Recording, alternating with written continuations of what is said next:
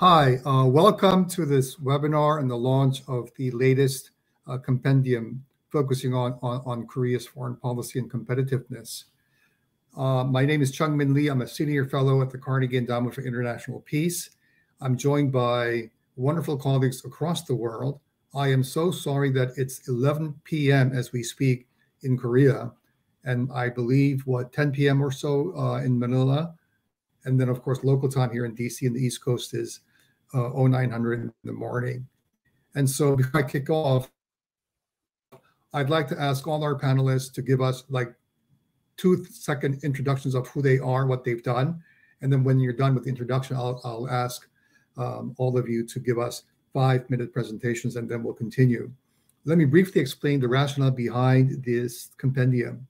When I was at Carnegie several years ago, I began this compendium series, and the first one was on Korean soft power, the second one on demographic cliffs, and this third one was on global competitiveness. So Hana was critical in working closely with me throughout this, as was Jacob. And so we chose a number of different topics. The reason why I opted for the compendium, although other reports have come out and are coming out, is because I wanted to move beyond the usual menu of Korean issues, whether it's Kim Jong-un's North Korean nuclear program, the growing intensity of the U.S. China rivalry, the future of the alliance, and so forth. Those are all critical issues. But I think our audience, both in the U.S. and abroad, really do want to see a different angle of the Korean story. And so this is why I'm very, very, very lucky to have outstanding contributors. And so without further ado, let me just go down the line and begin with Chung-min Lee. Please tell us who you are and what you've done.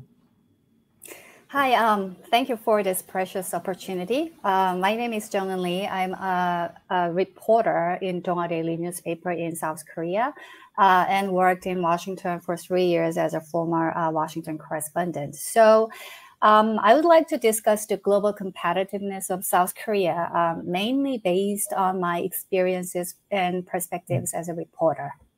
Okay, great. So, thank you. Yeah. Chung, let me just go through all the other panelists, and I'll get back to you. Yeah. All right. So Juhern, go ahead from Manila. Hello. Thank you, Professor Lee, for this wonderful opportunity. My name is Juhern Kim. I'm currently the country director of the Global Green Growth Institute, Manila office. I've been working on the climate change and sustainable development issue for the last 15 years, working currently with the Global Green Growth Institute, which is an intergovernmental organization working for climate change and net zero transition. And I also work for the United Nations Environment Program and other similar institute working on the climate change and the sustainable development issue. So I'd like to have a good discussion with all of you. Thank you for the opportunity. Right, great. Of course, Hana, please go ahead. Yes, thank you, Dr. Lee. My name is Hana Anderson. I was a junior fellow last year in the Carnegie Gaither Junior Fellows Program, where I worked in the Asia program with Jacob, with professors, or with Dr. Lee and other scholars. And I'm currently a Georgetown student at the School of Foreign Service in the Asia program. Happy to be here. By the way, Hana is wonderful. She has a background in Asian studies, and I am certain that whatever she does, she will outpace all of us in the years ahead, as will Jacob too. So Jacob, please go ahead. You're too kind. My name is Jacob Feldgoise. I was also last year a junior fellow in the Asia program along with Hana. And I am currently a data research analyst at the Center for Security and Emerging Technology at Georgetown. Okay, great. So before we move on to Chung-un, there was another contributor, Dr. Jung Ku-hyun, who wrote a really cogent essay on Korea's business environment going forward, but he's traveling, unfortunately, so he won't be able to join us. So let me just go straight to Chung-un Lee and then tell us why you wrote your article on Korea's place in the world.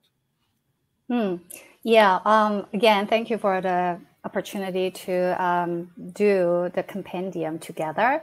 Well, I just wanted to share my experiences and my thoughts that I had in Washington. It was a great one. And well, about the Korea's global competitiveness. I think first and foremost, the economic power is definitely number one reason for South Korea to be one of the key players in global stage. Korea is now ranked 10th largest economy in the world and the 4th in Asia. And especially in the era of global supply chain crisis due to the pandemic, Korean companies have more work to do now in operation with other companies, like in its sole ally, the United States, and the other partner countries like Japan and like ASEAN countries. So, as you already know, Samsung was invited to the White House meeting to discuss the global supply chain crisis last year, and it has continued to join the other meetings as well. The big companies like Samsung, Hyundai, LG announced a huge investment plan when the Korea-U.S. summit was held in Washington last year, and this year as well in Seoul.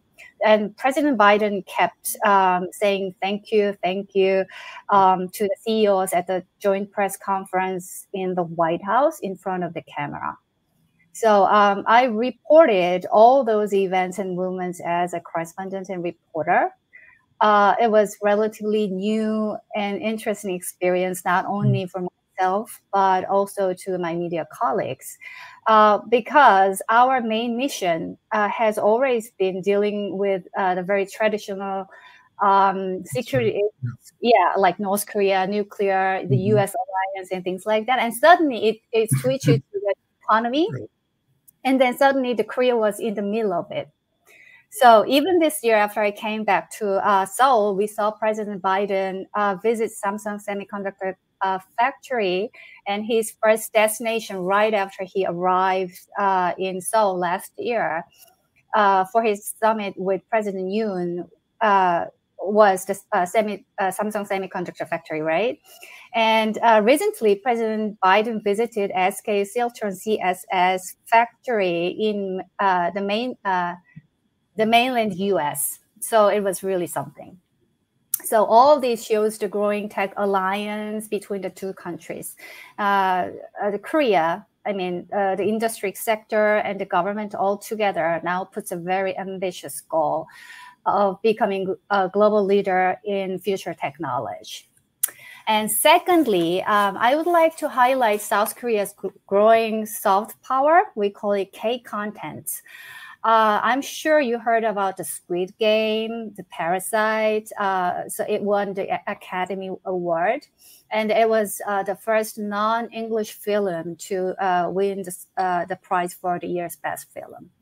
Then this year, director Park Chan-wook's new movie, we call it 헤어질 결심, Decision to Live, joined the list of the 10 best movies selected by the New York Times. And director Park was named the best director at Cannes Film Festival.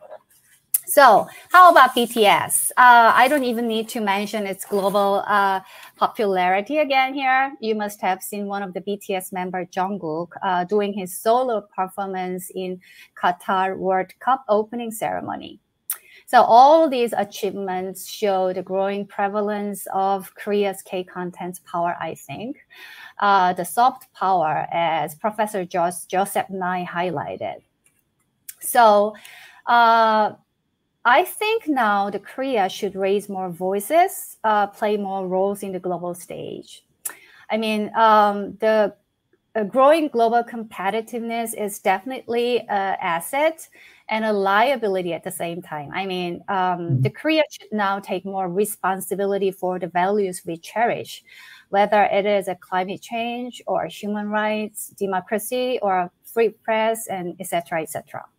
So to do this, I also wanted to point out the challenges that we face and problems that we should solve and parts that we need to make progress.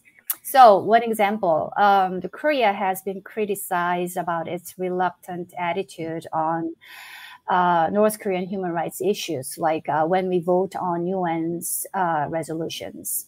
So it has been also very sometimes cautious and hesitant about raising issues which could provoke China or Russia. For example, the situation in Xinjiang, the human rights, and the situation in Ukraine, because these countries are big trading partner countries, I mean China and Russia. So strategic ambiguity still means a lot for Korea, a country sandwiched among big countries. But I think it is now the time that the Korea should engage more, even when it has to deal with diplomatically thorny issues. Now the Yoon administration publicly announced that it would focus on value-based diplomacy. He emphasized protecting human rights, for example, as one of its core principles. So we'll see how it will be implemented and unfolded from now on. So these are the reasons why I would like to talk about our global competitiveness and the good things and bad things about these kind of things. Thank you. Great. Thank you, Chung. And we'll come back to you with other rounds of questions. And apropos your comment on North Korean human rights, or talking about North Korean human rights, as you know, the Yoon government just appointed a new ambassador for North Korean human rights, Lee Shin-hwa, who is a professor at Korea University. And she was here in Washington precisely dealing with this issue over the last couple of days. Let me turn to Hana and Jacob. And so, Hana, please go ahead, and then followed by Jacob on why your essay on comparing AI between Japan and Korea was so critical. Great. Thank you so much again, Chung-Ming. So I'll just give a very brief overview of our paper, which compares South Korea's AI ecosystem with Japan's along three main key dimensions. So the first two components are semiconductors and cloud computing services, which are two ways of accessing computing power. So for semiconductors, we find that both Japan and Korea control critical segments of the supply chain. And for the cloud, we find that both countries have comparable strengths and weaknesses.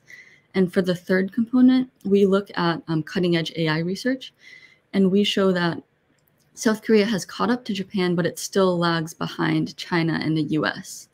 And we actually decided to compare South Korea's AI ecosystem to Japan because both countries are high-tech regional powers in Asia, and they've also both identified innovation as the key to future economic growth and global competitiveness. And we know that AI is kind of a buzzword in the current foreign policy landscape, but we chose AI because of the extraordinary potential that it has to transform a country's competitiveness, whether that be in the defense sector, healthcare, or any other sector. So first, looking at semiconductors, which falls under computing power, we see that Japan and Korea have different niches within the semiconductor supply chain. So for example, Korea's strength lies in the fabrication of chips, as we all know. Samsung from Korea and TSMC from Taiwan are the only two companies in the world that are able to fabricate cutting-edge chips at scale. However, Japan, their strength lies in SME, or semiconductor manufacturing equipment, and fabrication materials. So for SME, Japanese companies like Nikon, in addition to ASML from the Netherlands, produce much of the photolithography equipment. And we see Japanese companies like Tokyo Electron playing a really key role in deposition. And in addition, we see that Japan controls a large market share of these fabrication materials like wafers and photoresist as well, which are really critical inputs that go into fabrication. And I'll turn it over to Jacob now. Yeah, so thank you so much. So moving on to cloud computing, we first looked at adoption, so the extent to which South Korean and Japanese companies are purchasing these systems or purchasing these services. And we find that the two countries are investing similar amounts in cloud computing services, and that actually both countries are out-investing China, at least as a share of GDP. We also looked at the extent to which South Korean and Japanese companies are able to purchase from domestic players. And what we found is that this market, this cloud computing services market, is very dominated by American companies like Amazon Web Services, like Google Cloud, and also some Chinese players like Alibaba. So while both countries, South Korea and Japan, are investing similar amounts in cloud computing, they are also similarly reliant on foreign providers for these services. moving on to our last dimension, cutting edge AI research, what we did was we looked at AI academic conferences and the papers published at those conferences, which we weighted by basically how much those papers are cited as a metric for quality. And what we find is that from 1990 to 2019, Japan had a lead over Korea in publishing these papers. But then as of 2019, the gap slowly narrowed, and eventually, as of 2019, Korea caught up. So now they are essentially tied on this metric. And so while they are, essentially in line with one another now, again, both South Korea and Japan still lag behind the global AI research leaders, which are China and the United States.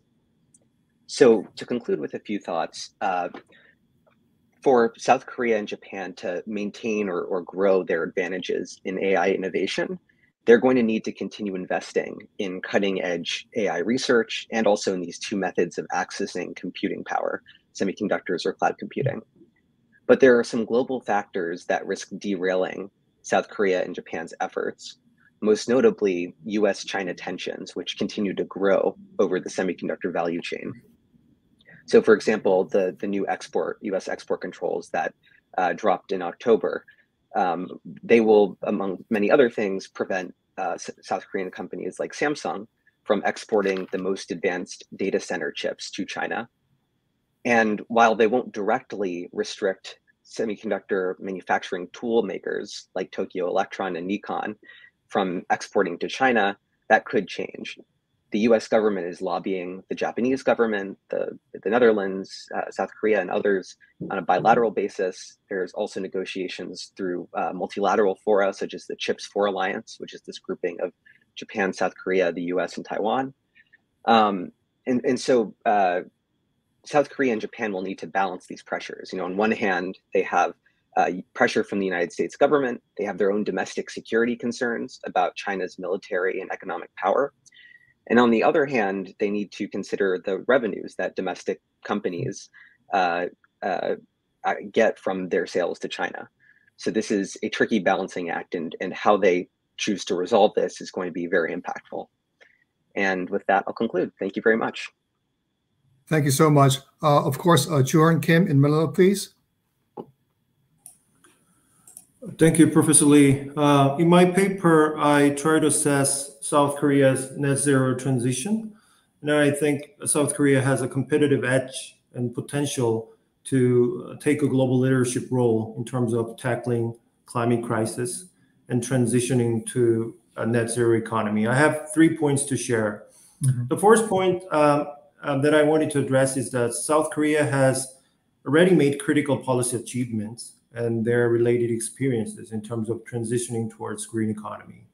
Like everybody knows, the rapid economic rise of South Korea as 10th largest global economy as of today was deeply rooted in highly polluting manufacturing-driven heavy industry. However, 14 years ago, in 2008, South Korea adopted the low carbon green growth as a priority national agenda, which was a phenomenal shift given its economic history, and then established a law on targets for reducing emissions and prioritizing green technology development. So in 2020, recently, the country declared carbon neutrality by 2050. In 2021, the National Assembly of South Korea codified it. And even amid the pandemic, the country implemented so-called the Green New Deal policy and committed around $61 billion to green economic sectors such as solar, wind, hydrogen, and electric vehicles. So there are enabling policy environment in South Korea. That's the first point. The second point, South Korea has set up a robust target to join global net zero race. In 2021, the South Korea significantly raised the target of so-called nationally determined contributions, otherwise known as NDC, of the Paris Agreement.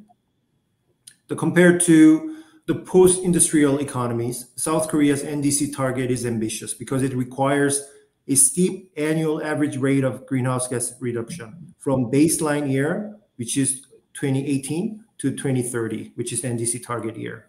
What this means is like this. South Korea is peak year in terms of greenhouse gas emissions. It's the year 2018 with 727 million tons of carbon dioxide equivalent. And then country's 2030 NDC target is to emit 436.6 million tons. This means that the country needs to reduce emissions every year by 4.2% from the peak year to 2030.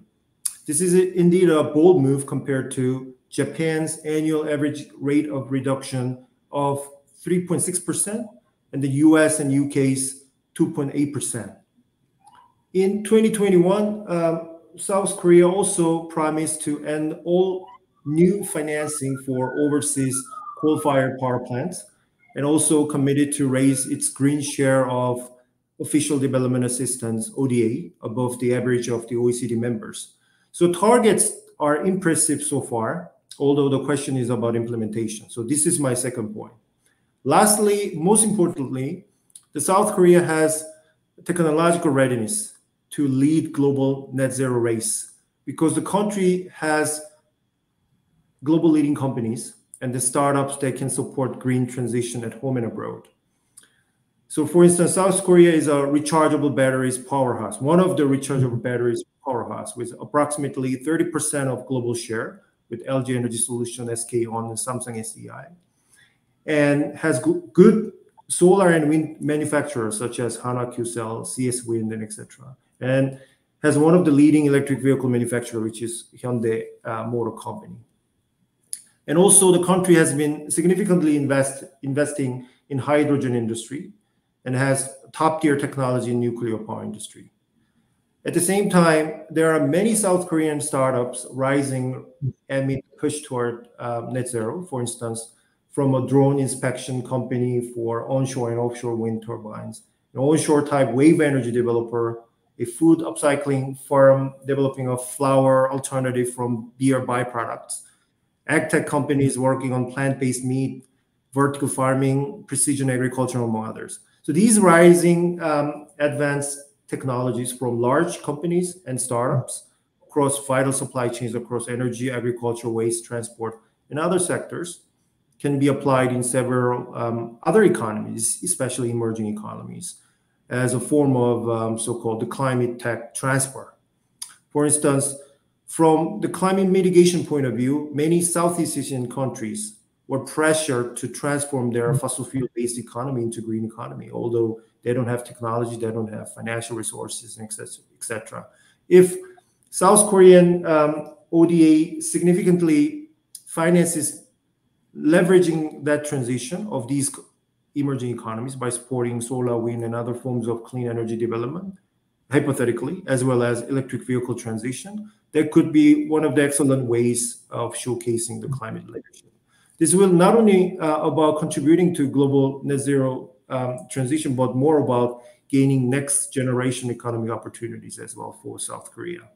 So in conclusion, all in all, the tackling climate crisis in a proactive manner is one of the straightforward ways of becoming so-called, quote, more responsible member of the international community, unquote, which was one of the major themes that the South Korean President Yoon Suk-yeol stressed in his inauguration speech. Now, I think the South Korea is strategically positioned to take a climate leadership based on their policy readiness, global commitment, and then their technological advancement. Okay. The question is how well the country will implement these ambitious plans and targets, and how effectively it partners with other neighboring countries by generating tangible climate mitigation and adaptation benefits. I stop here. Thank you for listening. Over to you, Professor Lee. Okay, thank you so much for your initial comments. Let me just briefly, in 2 minutes or less, share with you my thoughts on Dr. Jung Ku-hyun's article. And what he basically stressed was the chaebols in Korea, some of them that Juhern just mentioned, whether it's SK or Samsung or Hyundai and LG and so forth. These large conglomerates actually went through wrenching change during the 1997-98 Asian financial crisis. So he argues that these companies were forced to reform. And that really, really spurred Korea's innovation chain throughout the 2000s and into 2020s.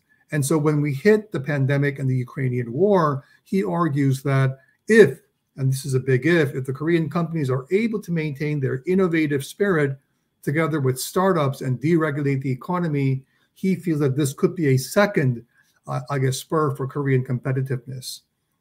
My essay on national security, I'll be very, very brief.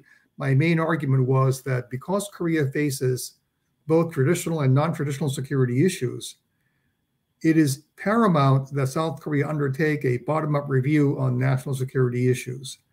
And ever since democratization in 1987, all incoming countries have done some type of defense reform, but none have undertaken national security from a total perspective. As Juhern and Hana and Jacob mentioned, for example, how many leaders in Korea or other capitals, for that matter, really know AI or quantum computing or EVs and so forth? And so the political bodies must really understand that they are going to face a very different world in the next 10, 20 years. Now, what I would like to do is I'll pose very quick questions to all of you. So please answer me in about a minute or two at the most, because then I do have some questions from the audience, and then I'll have a follow-up questions. Let me first go with Jeung-un. You know the Korean political scene extremely well as a member of the Donghwa-ilbo and as a member of Donghwa-ilbo's editorial board, and also having served as bureau chief here in Washington. Is Korea's political divide a very big impediment for Korea's global competitiveness? In other words, because the Koreans, it seems to me anyways, are always fighting on domestic political issues, will this tie them down? Yeah, very good question. First of all, I just want to make it clear that no one would deny the leading party and the opposition party altogether as well the importance of supporting Korea's attempt to strengthen its global competitiveness. So it is a bipartisan goal that goes beyond a political point of view or any ideology. However, the approaches, I mean, the method of how to achieve it could be different, and it worsens the political conflicts. I think it's been deteriorating, actually. So K-CHIPS legislation could be one pertinent example, I think. It is a bill, I would explain it as a Korean version of Chips and Science Act in the United States to support Korea's semiconductor industry. So it contains comprehensive measures, including tax credit, financial support, and lifting regulations. So the semiconductor is the key strategic product in the 21st century, spare and shield at the same time for Korea's global competitiveness, right? But then the Democratic Party opposed the bill, saying that it gives preferential treatment to the conglomerates such as Samsung and SK Hynix.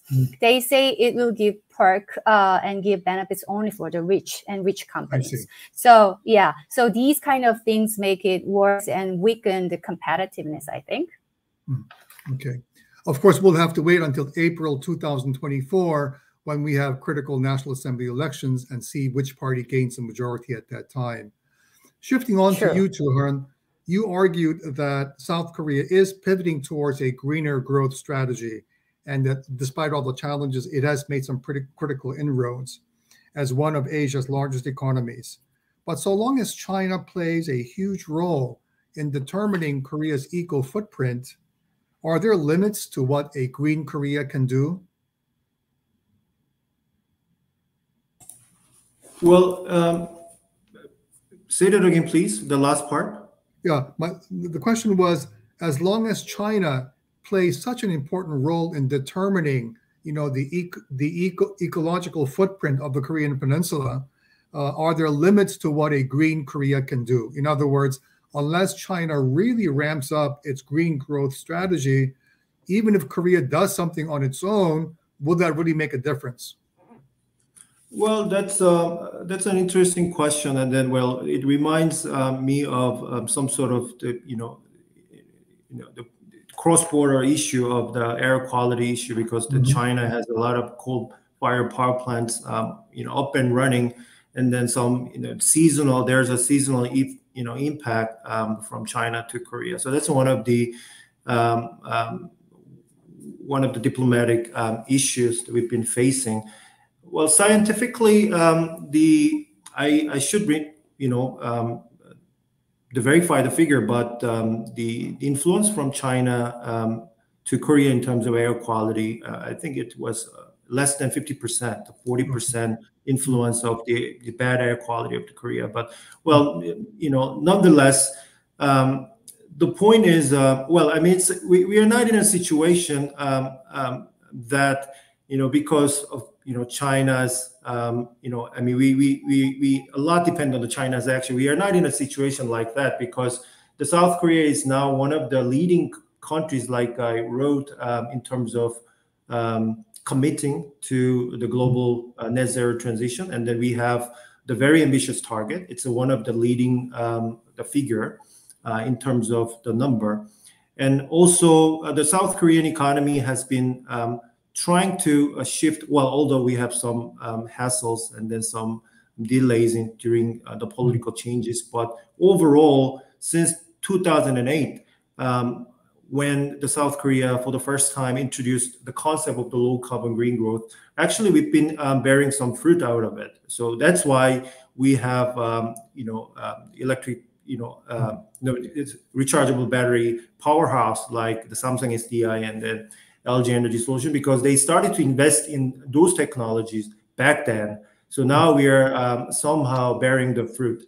So well, directly responding to your question is, I think it's no, because one, we still have a lot of room to transform our own economy domestically, and also there are a lot of opportunities for our companies to invest in emerging economies by utilizing our experience and technology that we have held by our startups and then also the larger conglomerates. There are a lot of investment opportunities because these developing countries, the emerging economies, they are also pressured by the climate goals and then pressures from the advanced countries. And then the whole global supply chain will be transformed anyway, because by, let's say, by 2050, there will not be any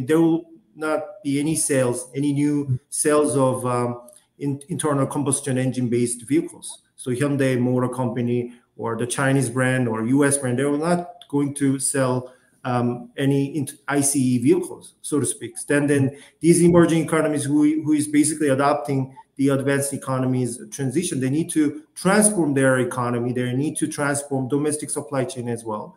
So the opportunities out there. So whether it's South Korea or Japan or China or any other countries to jump in to untap opportunities. I just finish after I share one example. The Tesla recently invested in Indonesia, huge investment, because Indonesia has the largest nickel reserve of the world. So then the battery, nickel is one of the most important raw material for the battery. So Tesla basically, they need to have some sort of the reserve for their own operation. And then Hyundai Motor Company and then LG Energy Solution recently invested in Indonesia as well. And there are a lot of similar opportunities in developing countries holding the raw materials related to the green transition. So I think going forward, the South Korea needs to look beyond the domestic issues in terms of the green transition. So thank you. Okay. All right, great. So you're telling me that actually, so long as the Korean companies are able to really innovate in the green space, China is an important factor, but it will not dominate Korea's strategy on future greener growth. Now, turning to Hana and Jacob, or Jacob and Hana, so let's reverse the order for 2 seconds. Both Korea and Japan are caught in the vice of U.S. China tech wars. And this is unavoidable, right? So will AI, in your view, will the AI revolution make life more difficult for Japan and Korea? Or will South Korea and Japan's competitive edges in their own ways in AI really help them traverse the U.S.-China tech wars? Jacob? Thank you so much. It's a very interesting question. I think we've seen the semiconductor value chain, for example, become increasingly more relevant as national security concerns associated with it kind of rose to the front, or rose to light in national capitals around the world. And I think it's an interesting question about whether or not that will continue to be the case. So I guess I'll scope down your question to focus specifically on semiconductors for a minute. And there's some speculation, for example, from Tim Huang, who published a really great piece with Emily Weinstein via CSET. And one of the things that they talk a little bit about in this piece is that compute-intensive machine learning might not necessarily be the future. So there's a lot of might not be. So there's a lot of effort being expended in the research space to look at low compute options for machine learning. So you could imagine hypothetically a future where compute is not as important for machine learning and therefore for some parts of or some dimensions of AI. And if that's the case, then maybe the semiconductor value chain also becomes slightly less geopolitically important. That, you know, we're going to have to watch to see whether or not that actually happens. But I'm pointing this out just to make the case that the idea that semiconductors and the semiconductor value chain will continue to be as important as it is now, or even more so, that is an assumption. It's not necessarily something we know to be fact. Okay. I have a mini question for you, but I'll wait for 2 seconds. Hannah, please go ahead. Yeah, I just wanted to add that I think it's important to note that for Korea and Japan especially, they will need to navigate these current U.S. China tensions, as well as figure out ways to respond to U.S. efforts to compel its allies like South Korea and Japan to reshore critical segments of the supply chain, whether that be through reshoring or friendshoring. But at the same time, it's important to note that Japanese and South Korean firms derive a lot of their revenue from China. So I think, like Jacob said, it will be kind of a balancing act for these firms in South Korea as they navigate dual concerns about maintaining competitiveness, maintaining economic security, while also making sure that their firms are still able to have a lead in and have access to Chinese markets. Okay. You know, Juhern, let me just turn to you briefly, and please answer me briefly as you can. Since you're based in the Philippines, and the Philippines has had a remarkable economic growth over the last several years. It is one of the emerging economies as we speak in Southeast Asia, right? So from a Southeast Asian angle, how do they see the importance of a greener growth economy? Aren't they more interested in getting out of the so-called poverty trap, making sure that the middle classes become larger? And if that's the case in the Philippines, for example, where you are, what's the priority of having more greener strategies? I think, Jung-min, the most important thing is to, well, yes, development aspiration is still there, so poverty issue is still there. But what's important is there are a lot of commitment, especially financial commitment from advanced countries in terms of the climate crisis concerns. So there are, for instance, there are $100 billion commitment to the Green Climate Fund, for instance. So which is mandated to support the developing countries to adapt, climate change, basically. So in terms of climate change, you have two concepts, like climate mitigation. Mitigation is basically to reduce the greenhouse gas emission by transforming the economy or infrastructure, etc. And then adaptation is just to cope with the changing climate, such as natural disasters and etc.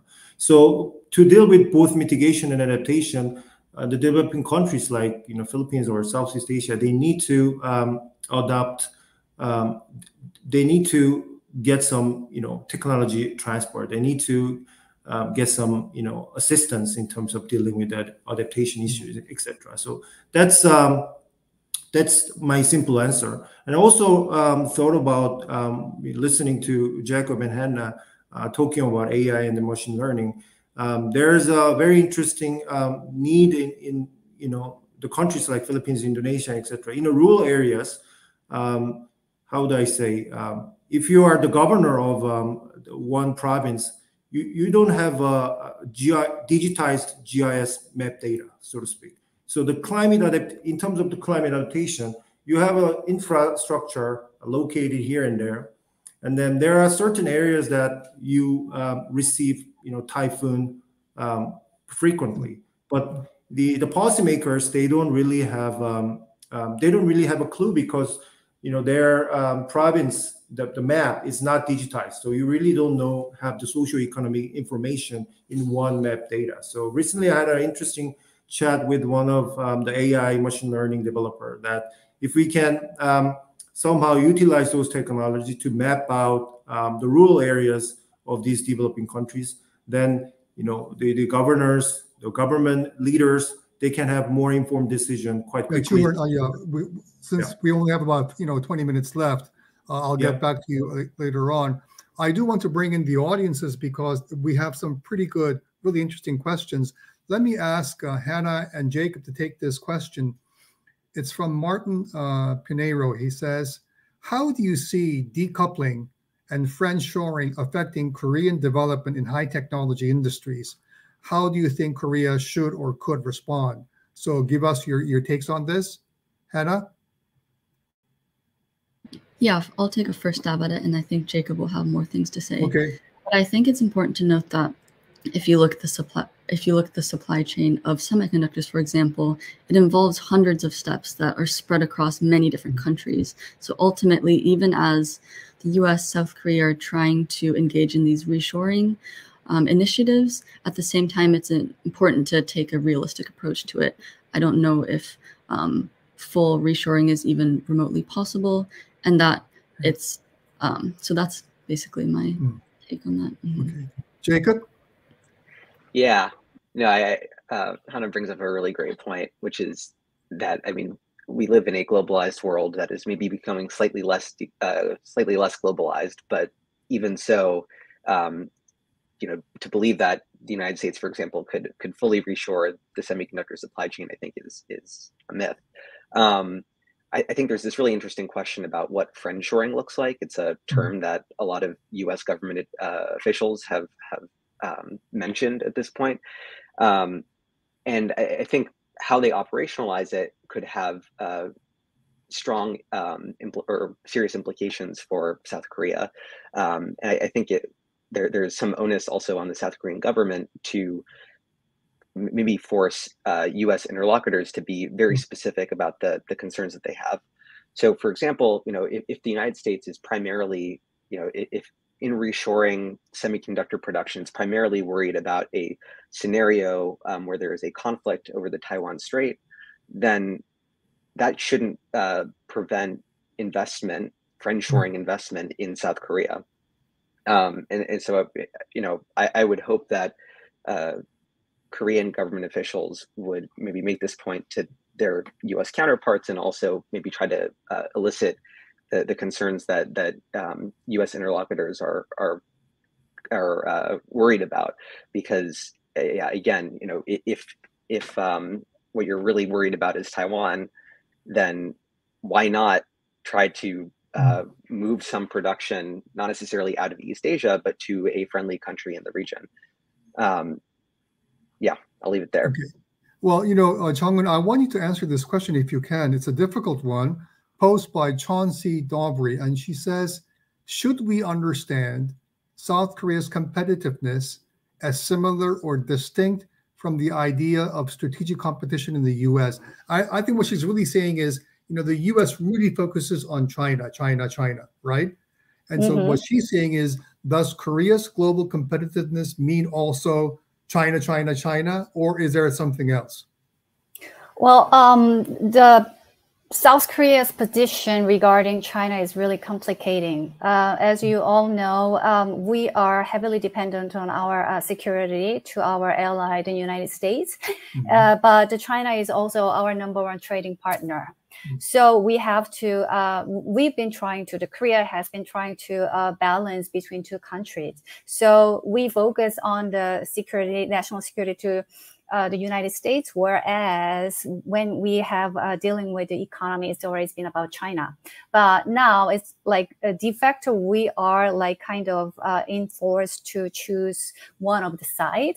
So a lot of Koreans are worried and concerned about the possibility of losing the big market in China. And then it could be the weakening point of our competitiveness. But still, we are now trying to, how can I say, expand and verify,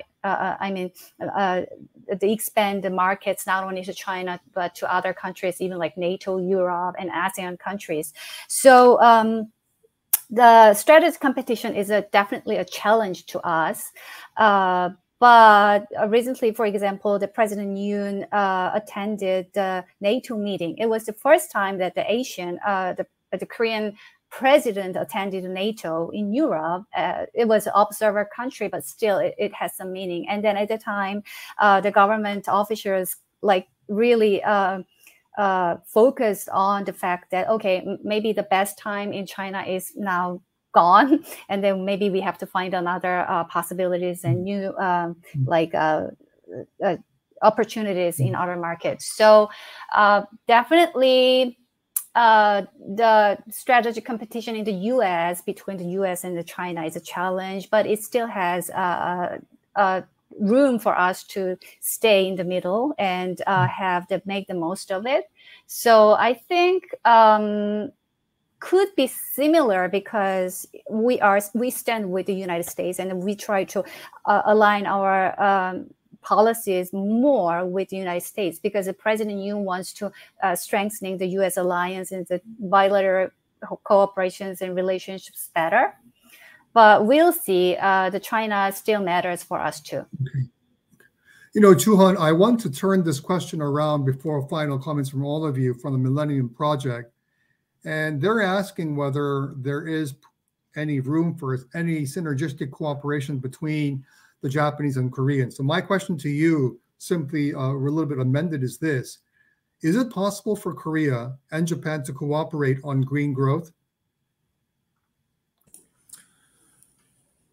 Well, I'm a practitioner, Jung-min, so I'm just talking based on the practical point of view. So, well, the Korean government established the Global Green Growth Institute and also hosted United Nations Green Climate Fund for the green activities. And then the Japan, they established IGES. I need to come back with the full name of the institution, but it's an environmental institution, which is also global. But honestly, it has been because of the diplomatic relationship for the recent years between the Republic of Korea and then Japan. And so it also affected the relationship on the green, coalition, so to speak. So it has been, practically speaking, it's not really easy to collaborate with the Japanese branded the green, activities. For instance, I mean, here or in Southeast Asia, I sometimes meet with the Japanese government officials and the JICA in the conference and etc. But we don't have a collaboration project, simply put. So it's been affected by the diplomatic relationship, and then it's been, although it's relationship on the global commons, but it's been difficult. That's my short answer. That's a very, very interesting take. The reason I say that is because, of course, the Japanese-Korean relationship is a very difficult one over historical and other issues. But I sincerely believe that unless these two critical economic powers in Asia are able to really cooperate on a range of global issues, the only voice in town will be China's, and that is to the detriment of all of us in this room. So as we wind down, I really want to ask you guys one final question, and then with closing comments. So let me go to Chung. Looking ahead, how do you see, what should President Yoon and the government prioritize as he wants to become a much more important player in the global stage? Korea cannot do everything. That's what I'm saying. So if you had to, as an observer of Korean affairs, what should the Yoon Suk-yeol government really emphasize in the next 4.5 years? Well, as I already explained, the first goal is to strengthening alliance. Yoon's diplomacy team thinks that relationship between the two countries weakened during the Moon Jae-in administration, and now he wants to get it back. So that would be the #1 goal. And based on those firm relationships now, the most important issue is to respond to the North Korea's nuclear threat. So like North Korea has been like do a lot of provocations like launching missiles, and then now it tries to have the 7th nuclear test. So now the Yoon administration tries to strengthening the extended deterrence, the nuclear umbrella. And now some people in Korea now saying that we have to have our own nuclear arsenals, which is not possible for the time being. So instead of that, extended deterrence will be the main target for the time being. And the third, I think, economic security. So the President Yoon focused a lot about the importance of, emphasized the economic security. So it's not about the traditional security thing, but it's not only about trade. It's like all mixed one. So you have to think very strategically in terms of the security of the economic issues like China, semiconductor, EV batteries, IRA, and things like that. And finally, all like including this, like President Yoon really like the freedom. Like every his speech, he says something about freedom, and he wants to make it in a like a value diplomacy. So as I told you, it would be about democracy and the values that we cherish, and then we have aligned together with the United States. So we'll see all these kind of things, but the main challenge would be China as well. And frankly speaking, I don't see any strategic concept or strategy to respond to the China's, let's say, potential the retaliation or whatever. But we'll see, and then I'm sure that they will be ready in some time. You know, Juhern, you work a lot both with the policy sector, with governments, and with the private sector. And so if you had to look into the future of Korea's, you know, greener growth strategy, how can you make Korean companies much more competitive in the global market square, but also leaders in green technology and products? In other words, can you make money and become greener at the same time? Yes, it is possible, Professor Lee. And then maybe I can give you 2 simple points. The #1 is the Korean government can be more strongly involved in the climate discourse in the global diplomacy as a mediator between advanced countries and then developing countries. One simple example is the recent methane pledge. So President Biden, you know, during the conference parties of the UNFCCC, you know, 26, you know, conference party of the UNFCCC, he made a pledge on methane reduction. And then during the last summit between the Korea and the U.S., the President Yoon included the commitment, the financial commitment from Korean government to support President Biden's methane pledge in Asian market, Southeast Asian market. That's a very good diplomacy. They're a very good example. So if they can materialize that kind of support by financing the Southeast Asian countries to reduce methane, then that's a good opportunity. I think that was a good idea of the new government. So that's #1. And then the #2 is basically the South Korean government can, they need to innovate their ODA policies. They need to give more opportunities for not only the larger conglomerates working in the climate tech space, but also the startups to go out. The startups, they need upfront capital to, you know, to take care of their first loss, expanding in the overseas market, basically, especially in the emerging economy. So they need to invest more, so grant capital or any kind of patient capital to support the South Korean-based climate tech companies to go overseas, and they make JVs and then, you know, embed it in the new market, especially in the emerging economy, and then, you know, obviously they will have new economy opportunities, the revenues and etc. while making the partners' economy green. So thank you, Jung-min. All right. Hana and Jacob, very quickly, if Korea and Japan have no choice but to really ramp up its work on AI and other key technologies, whether it's quantum computing and so forth, will this enable Korea's competitiveness to really grow? Definitely, Chung-min. I just want to highlight the fact that AI will be a key tool to manage all of Korea's challenges, and some of these challenges that the compendium authors have also addressed, such as aging demographics or climate change mitigation. So really figuring out how to harness the power of AI in different sectors and to tackle various challenges, I think, will be key for Korea's future. Jacob, famous last words? I think that was perfect. I'll just add one quick thing about global supply chains, which I think this realignment is going to present challenge, or it already is presenting challenges. You know, as for example, the U.S. pressures South Korea and Japan to stop some of their exports to China. So there's risk of loss of sales to China, but there are also opportunities for South Korea, opportunities to attract new investment, for example, as companies seek to move some of their operations out of China to friendlier shores. Okay. You know, as I wind this webinar down, let me just say a couple of words and then we will close. First of all, let me thank Alex Taylor and all my friends at the Asia program for making this happen all the time. The second point is, when I see Hana and Jacob and Juhern and Chung-un, I am really, really proud that I'm here with next generation leaders. You may not remember this because you were born after me, but I was also a young leader once. But I think in this way, you know, you are passing the baton to the next generation.